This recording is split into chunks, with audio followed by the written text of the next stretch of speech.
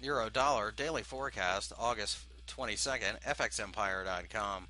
The euro dollar pair fell during the session on Wednesday as the US dollar gained a little bit of a boost from the minutes that were released out of the Federal Reserve for the last meeting.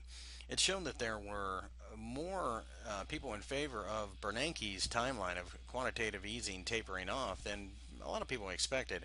However, you can see that down here we did get a little bit of support. And that being the case, the market bounced from the first sign of support, and it shows us that it's not quite sold on tapering yet, but it did finish fairly negative.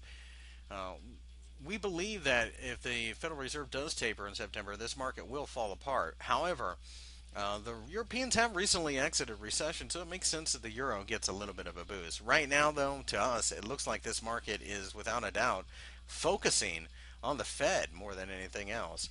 Remember, we're in summer, so there's a lot of illiquidity in the marketplace as well. So we feel that a break in the high from the Wednesday session will see this pair go higher, but right now it looks like we're just simply chopping around.